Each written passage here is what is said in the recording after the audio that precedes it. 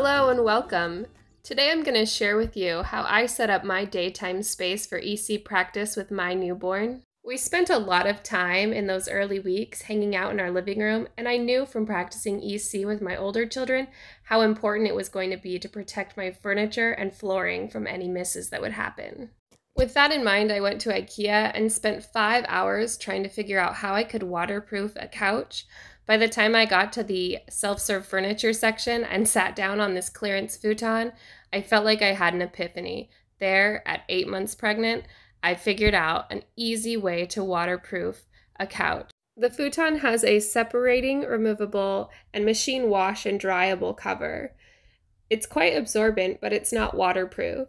So to make the cover waterproof, underneath I covered the mattress with a simple full-size sheet protector, and it has worked out amazingly well at keeping the mattress in perfect condition. To protect the cover day to day, where the baby and I would be sitting and laying down on the couch, I used a square yard of rubber sheeting. I had 3 pieces so that I could switch them out and launder them as needed. The rubber sheeting should be pulled up several inches in the back to protect the couch from any misses running down the slope of the seat. The rubber sheeting is not absorbent on its own. You'll need to use some sort of absorbent material on top of the rubber sheeting to capture any misses. Here I'm using a large flat diaper and an extra large prefold diaper. These diapers are 100% cotton and very soft. They're made by Green Mountain Diaper Company. The brand is Clothies. I use 3 dozen of each of these diapers.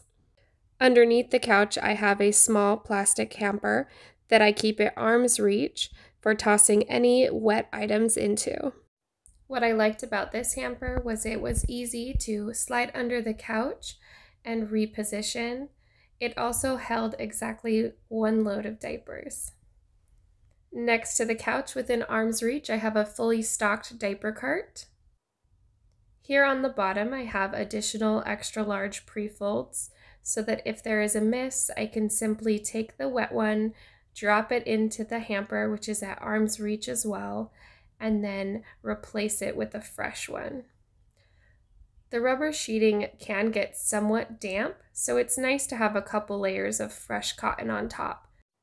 That's why I take this multi-layered approach and replace the diapers as needed. Here I have some newbie and newborn prefold diapers.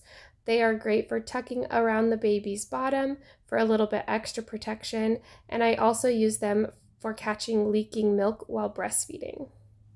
Here in the top of the cart, I keep a supply of flat diapers and a few muslin blankets, which are the same fabric, just slightly larger. I wrap these around the baby while I'm holding him skin to skin so that if there is a miss, it can absorb it, and they're also super cuddly and soft against his new baby skin. I keep the essential newborn top hat potty here in the middle section of the cart within easy reach. The top hat potty is so great for newborns. It has a nice wide rim and a soft cozy on it, and then of course a non-slip rubber band around the container so that it doesn't slip out of your lap while you're using it.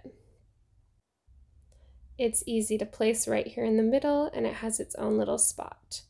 Here I have some bird's eye wipes. These are my favorite wipes that Green Mountain Diapers makes, and I just keep a supply of them so that I can wipe the baby's bum and toss it in my little hamper. Beside the wipes, I have my favorite diaper cover, which is a merino wool cover from Babee Greens. It is a newborn size.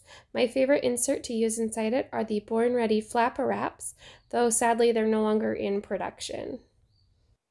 Moving up to the top of my cart, I have next to my stack of flat diapers, I keep, of course, a large jar of water. I actually stash a few of these around the house, while my husband does before he goes to work. If you like to use wide mouth jars, this is a great stainless steel lid that I've been using for the last year on my jars. I keep some fruit, some protein bars, and then a couple other just items that I like to have. I have older kids, so I like to have a couple games that I can play with them, a little book I can read to them, and then I have some of my own reading as well in the top of the cart.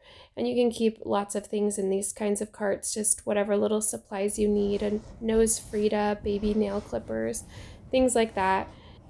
I like to keep comfortable pillows and a blanket on the couch. Keeps me nice and cozy. Also, a baby wearing device within arm's reach is always a necessity for me. This is a beautiful ring sling I picked up from Sakura Bloom. Keeping baby close and skin to skin is very important for me while practicing EC with my newborns. I like to choose a variety of baby carriers, ring slings, wraps, and have most of them machine washable. Thanks for joining me, and I wish you the best with your EC journey. It really is amazing what our babies can do.